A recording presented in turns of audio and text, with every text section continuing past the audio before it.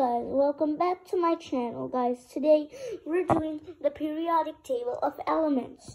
Now guys, this is a table which consists of many atoms, molecules, and things. And guys, if you want to see more chemistry related, scientific, or astronomy videos like this, please consider subscribing and like this video. Now guys, let's get started. So this table houses 118 elements, or should I say things, and these elements can combine, like for example,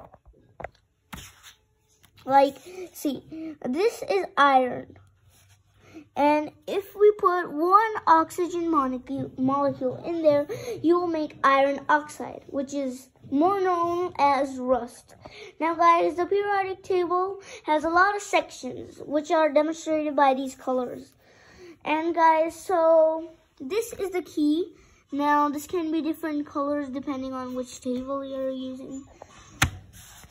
And guys, so the blue is hydrogen, just hydrogen. So hydrogen is the first, element. And then there are a bunch of more sections, like take this, noble gases.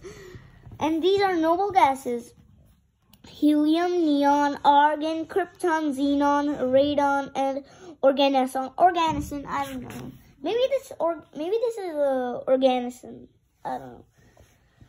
But I know who developed this. Names is Yuri Organeson. I know that. So guys, you find a bunch of these elements be like other names, because you may think iron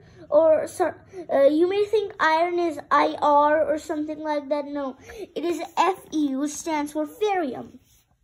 And they all have like a number, like 1, 3, 11, all that. So those are their atomic number, and they also have these numbers, 1.0079 or something like that, or like that. Some elements have, like, take organeson. Its atomic mass is 294, and mostly you'll find the elements' atomic number to be doubled in their atomic mass. And these elements, first of all, let's not get to that already. First, let's explore this key. So, alkali metals, or, pink, purple, I think that's more of pink. So these are the alkali metals. I can't name all of them. Maybe this is francium, lithium, sodium, I don't know this K. Okay. So, you know what? If you want to read this, pause it, read it. This is how the periodic table was invented by a chemist. And reading the table, this is very important. Or how we're gonna read the table, this is most important. It may seem a little confusing, like you may think hydrogen, and then where's helium? You may just search around here, but it's actually over here, which is kind of not convenient. Hydrogen, helium, lithium, beryllium, so on.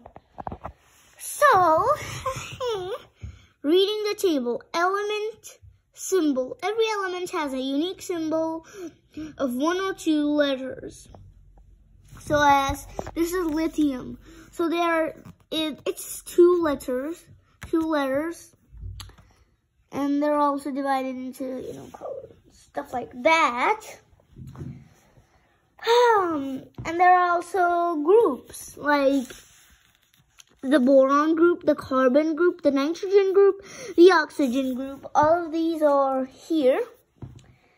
And if you want to learn all the table, if you want to learn all the elements of the table, you gotta learn it without these 2 letters. You actually need names.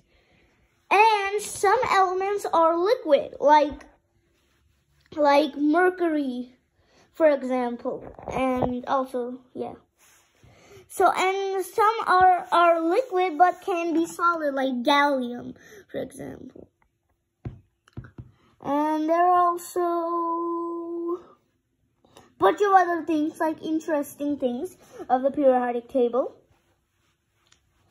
You can, if you go through the entire table, you may see a problem. There's no water, and there is no other things. Well, those things are called combinations. Water is created with oxygen and hydrogen.